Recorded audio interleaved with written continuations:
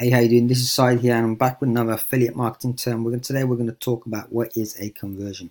A conversion is simply when a visitor on your website or in any of your marketing campaigns takes an action that you would like them to take. For example, if you have a sales page and you show it to a visitor and you send a visitor to that sales page, you would logically want them to take the next action step of buying the product after reading your sales page. So when they buy, that is referred to as a conversion.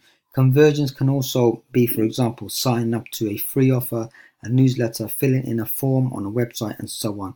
Conversions are a crucial part of your marketing, as you can measure if your marketing is proven to be effective and generate the results that you want.